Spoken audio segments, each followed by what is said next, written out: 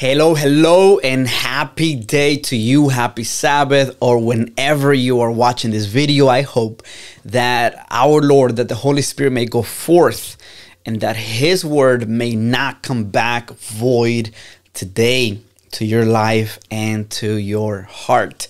Will you pray with me?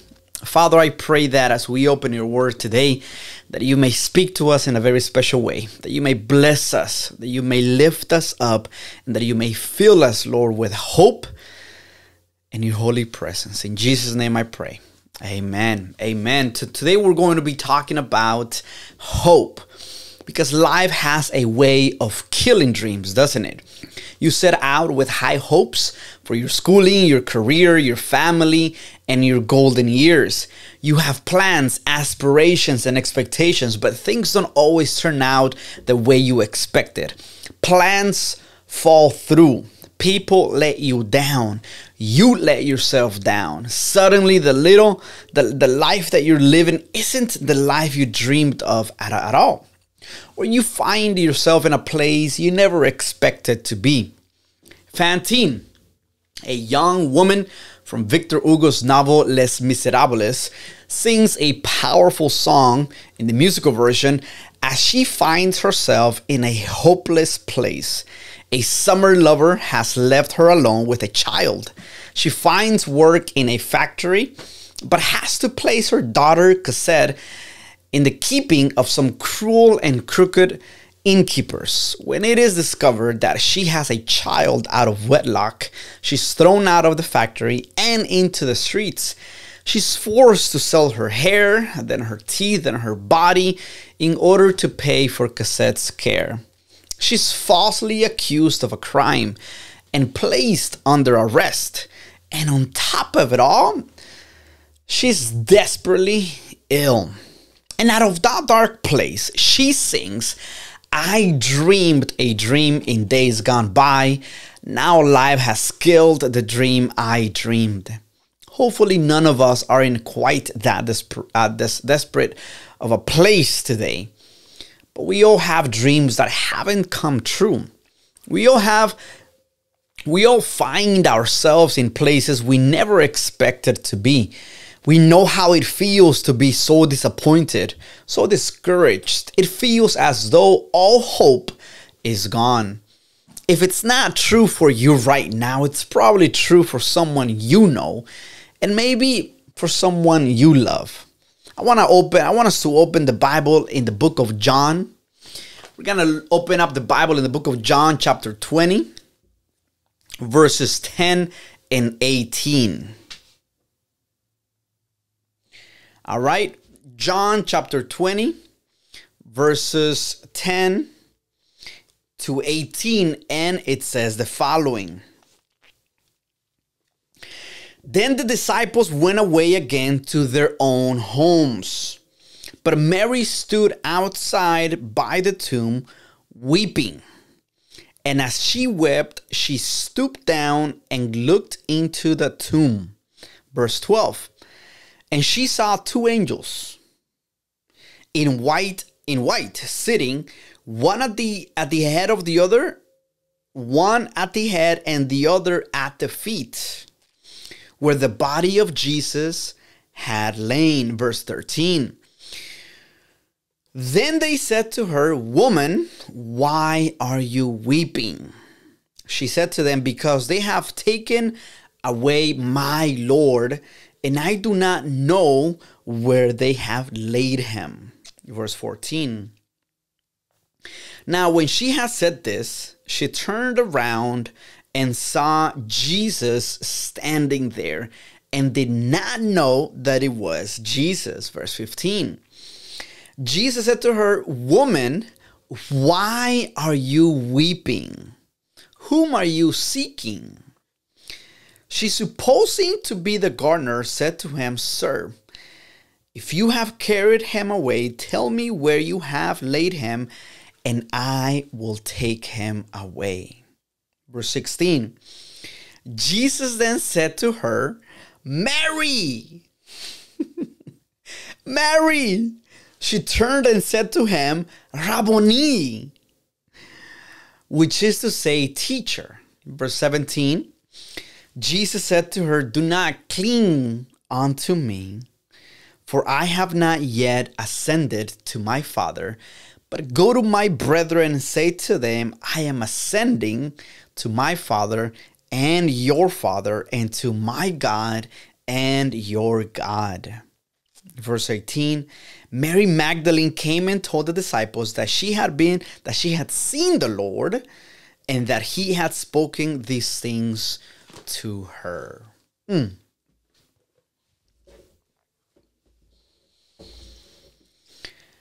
Life without hope. As we have already read, Mary has already made one trip to the tomb on this morning. When she and the other women found it empty, they hurried back and shared the news with the disciples, two of whom ran out to see for themselves. Mary followed them back out again, but by the time she arrived, they had already turned to go home, which left Mary alone at the open tomb. Its yawning emptiness staring at her in the face, she did the only thing left to do. She cried. "Why are you crying?" the angelic figures ask. It must have sounded to her like the most ridiculous question in the world. Why wouldn't she be crying, right? Jesus was gone, verse 13. "They have taken my Lord away," she said, "and I don't know where they have put him." And notice how she speaks to him as a person. Still, not they have taken his body away, but they have taken my Lord away. Her teacher, her savior, the one who had given her life back. I love that because Mary recently had a past and Jesus had given her a new beginning, a new path. And she's crying because her Savior, the one who gave her that new future, that new present, is gone. After years of torment, she had begun to dream again of good things for herself and her people as well. But life had killed that dream. A Roman cross had seen to that. What now? Would the tigers come again at night? The demons that had once haunted her, would they come back? What would she do? Who would she be? What did the future hold without Jesus? She might as well have said, "They have taken my hope away, and I don't know where they have put it." Right? Hope. Now let's talk a little bit about hope. And what is hope? Right? What is hope anyway? Wishful thinking? Naive optimism? What is hope? The dictionary tells us that hope is a desire with the expectation of fulfillment. So hope begins with the desire for something good, but then adds the element of expectations, of confidence. Without expectations, it's just a wish, right? And wishes tend not to come true. It's not wishful thinking, but it's with an expectation. When we hope for something, we are counting on it. But hope is more than a word. Hope is like oxygen, right? Without it, we die. When a team loses hope, the game is over. When investors lose hope, the stock market tumbles. When a patient loses hope, death is crouching at the door. Viktor Frankl survived years in the Nazi concentration camps. He noticed that prisoners died just after Christmas. They were hoping that they'd be free by then. When they weren't free, they gave up. He learned that as long as prisoners had something to live for, a reason to press on, they could endure just about anything. But once they lost hope, they quickly died. Dostoevsky said that to live without hope is to cease to live. Bobby Knight has a different take on it. Bobby Knight, of course, is the legendary basketball coach who led the Indiana Hoosiers to 3 NCAA tournament finals, while boasting one of the highest graduation rates for his players, right? He was also famous for throwing chairs and chewing out officials, players, fans, and anyone in the vicinity. He recently wrote a book entitled The Power of Negative Thinking. According to Bobby Knight, hope is the worst word in the English language. He says it's foolish and lazy to tell yourself that things are going to be all right. They'll only be all right if somebody steps up and does something, right? It might sound a bit off, but Bobby's perhaps not too far from the truth here. Hope needs a reason, something or someone that can change the trajectory, that can get us to a better place. Without a reason, hope is just wishful thinking. All of which to say Mary had no reason to hope that morning, right? Think about it. There was no wishful thinking, no naive optimism. She expected nothing more than a corpse. But Jesus Christ had risen. And Jesus is speaking to her, but she's not buying it. She watched him die. She saw him laid to rest.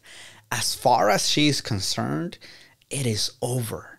The empty tomb did not speak to her of resurrection, not by long shot. So she did what we all do at a fresh grave. She wept because there was nothing else to do. Sharing hope. Mary had no reason to hope that morning until she sensed someone standing there. And she turned to see who. And that someone asked her a question. Let's pick up again, reading in the verse 14. We're going to read from verse 14 once again. And it says, now when she had said this, she turned around and saw Jesus standing there and did not know that it was Jesus. She didn't recognize him at first. Maybe it was her tears. Maybe it was the dim morning light. Most likely it was the fact that his appearance had changed, perhaps, as we know from other accounts. Woman, why are you crying? There it is again, the question. I guess we shouldn't be surprised that Jesus' first words after his resurrection were in the form of a question. In all of the Gospels, we see him. In all of the Gospels, we see him meet people where they are. Ask questions, listening, understanding, giving them time. And here he does the same thing as he teaches us how to share hope. And it turns out we don't share hope by hitting people over the head with it. Notice Jesus doesn't say to Mary, ta-da, it's me, Jesus. He doesn't say, stop crying, woman, it's all good. Everything is going to be okay. He doesn't say those words. And he certainly doesn't scold her for lack of faith. He meets her where she is. He asks her to tell him about it and listens as she explains once again. Have you ever noticed how grieving people need to tell you what happened again and again? Mary does the same thing. In fact, let's give Mary credit for staying in the moment. Notice the other two disciples, I hate to say it, but they do the typical guy thing, right? They race each other to the tomb, barge right in, find it empty, and then leave the clothes lying there. Mary stays in the moment, and Jesus meets her there. There's a lesson there for those of us who want to share hope with people. Do not rush to good news. When someone is hurting, discouraged, grieving, they don't need happy talk. And they certainly do not need religious cliches.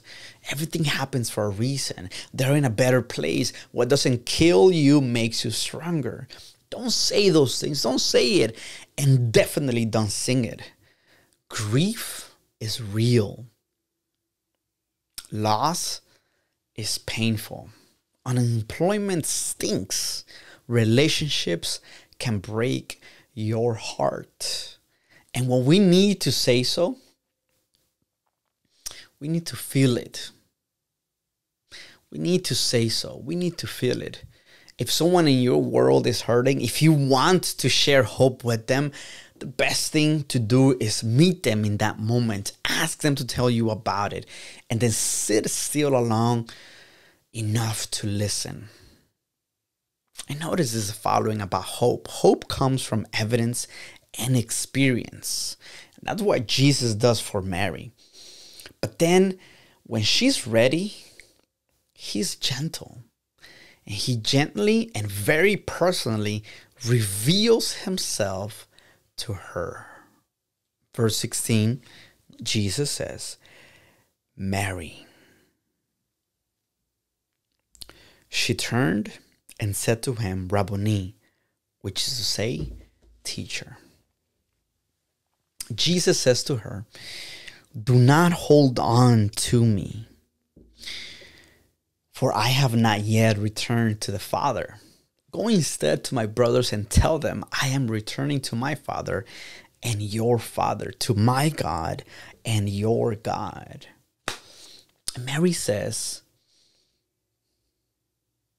she doesn't say anything. She goes, right? And there was something about the sound of his voice, something about the mention of her name that opened her eyes. I like to think so. And her heart, right? It was him. And suddenly she had a reason to believe. Notice that before this, Mary was hopeless. Not naive optimism, no wishful thinking. She was hopeless.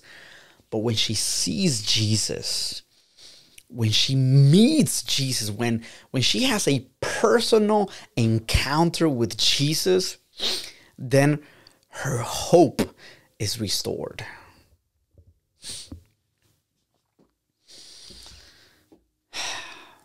The empty tomb, the angel announcement, that wasn't enough to convince her. She needed something more personal than that. A real encounter with Jesus. And you know what? We need to do the same thing. Those of us who struggle with believing Jesus sometimes, there is an empty tomb, written records, both biblical and non-biblical. The transformation of the disciples, they changed lives of people, But we also need something personal, something experiential. You ever met someone who says, you know what? I know the Bible and I pray every day, but still I have a hard time believing and I have a hard time with hope. And it's because we can know all information, but information doesn't necessarily means transformation. It's an encounter with Jesus Christ. And that's what the Lord offered Mary there. At the tomb, suddenly he was there, more real, more powerful, more glorious than she had ever known to him to be. And because of that, she had hope. Jesus was not only there with her, he had proven that he was stronger than death, stronger than evil, stronger than all the bad things that can happen in this world. And Mary now wants to hug him, wants to celebrate. But Jesus hadn't ascended to his Father, so he says, do not touch me. And instead gives her a mission to go and tell, he says. Tell my brothers, tell the world, death is defeated. I am risen. And that's what she did. And in verse 18 says that Mary Magdalene came and told the disciples. Mary of Magdala went to the disciples with the news, I have seen the Lord. And she told them that she had said these things to her. And this brings me to my final point, and that is that hope is a who. You see, hope is not a what or a when or a why. Hope is a who. Bobby Knight is right. Things do not get better just because we want them to, right? They get better because somebody does something. Hope is always embodied in a person. Shareholders hope that the new CEO can turn the company around. Citizens hope a new leader can get their country on a good track. Hope is a who. Somebody wise enough, strong enough, good enough to get us to a better place. And you know what? When we think about the elections, when we think about who's president, when we think about who is our district representative, who is running the country and our personal lives, who is our boss, and all of these crazy things that are happening in our world, we shouldn't put our hope in those people, because every single one of them, and even our families, are going to lead us into a place of disappointment. But if we put our trust in Jesus Christ, if we put our hope in Jesus Christ, then everything changes. Jesus Christ is that someone, is that who. His resurrection proves that he is stronger than any setback, any failure, any loss, any disappointment, any tiger that comes at night. If life has a way of killing dreams, Jesus has a way of bringing them back to life. I don't know of what things you have been dreaming for all of your life. I don't know what dreams have been shattered. I don't know where is your hope today. But let me tell you that if life has a way of killing dreams, that if your dreams have been shattered, if you have been disappointed, Jesus has a way of bringing those dreams back and bringing you fulfillment. That's not to say we always get what we want, or that every bad thing can magically be undone. Life doesn't work that way, but it is to say that God can and will do something good with our future. Notice Mary didn't get exactly what she wanted. She wasn't going to be with her, right? Jesus wasn't going to be with Mary the way he had been.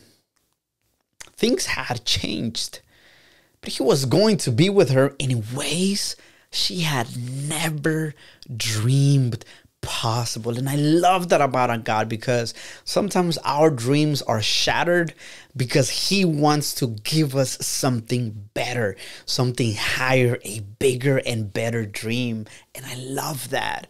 I love that we undergo situations that are hard to bear, but boy, oh boy, God allows that, and Jesus allows that, because he has something better for us. There was still a lot she didn't understand, Mary that is, and she didn't know exactly what the future held, but she knew it could be good. Now that Christ had risen, and that's what hope is. Hope is the confidence that God can and will do something good in this life and in the life to come. Hope is the confidence that God can and will do something good in this life and the life to come. Whatever circumstance you may find yourself, put your trust in God. And I'll say this again.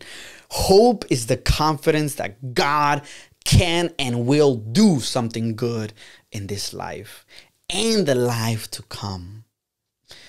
Whatever circumstance you may find yourself, put your confidence in God. Put your confidence in Jesus Christ. I want to remind you today, and I want to leave you with this, that hope is a who, and that hope is not wishful thinking.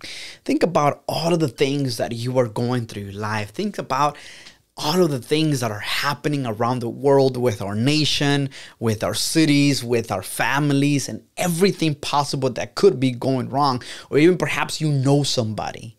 Natural disasters in Central America. And all of the things happening today. Be filled with the hope of Christ. That every time you take a step outside of your home, people may see you In the midst of everything that is tumbling down, they can see your face and they can see your smile and they can see you praising Jesus and they can see you serving the church and they can see you at your fullest, because he has promised that he will give peace that surpasses all understanding. 1, hope is a who. And 2, when your dreams are shattered, like it was Mary Magdalene's dreams, that she no longer had her Savior, her Jesus, the one who brought her out of such a messy life. Jesus says, look, I'm not going to be with you like I've always been here for the past few years, but I promise you this, that from now on, things are going to be even better because I will always be with you. And there is something about experiencing the presence of God in our lives that gives us peace that doesn't make sense to the world, but it makes sense right here and right here. So, leave you with 2 things today. 1, hope is a who. Do not put your hope in people who will disappoint you, but put your hope in Christ. And 2, things are about, well, Jesus has better dreams for you. Bigger and better dreams for you. May you put your hope in him. God bless you. Let me pray with you. Father, I pray for this person who's watching this video. I don't know what he or she is going through, Lord, but I pray that you may fill this person with your Holy Spirit, with your holy presence. And despite of everything that is going on, Father, that we may feel and that we may experience, Lord, not only feel, but we may experience hope, true hope, Father. That we may experience Jesus Christ in our lives in the midst of all of the chaos. Father, we pray as well that Jesus may come soon, because we don't want any more death, any more trouble, any more tears, any more sicknesses. We pray these things, Father, in the precious name of Christ. Amen and amen. Believe it, live it, share it.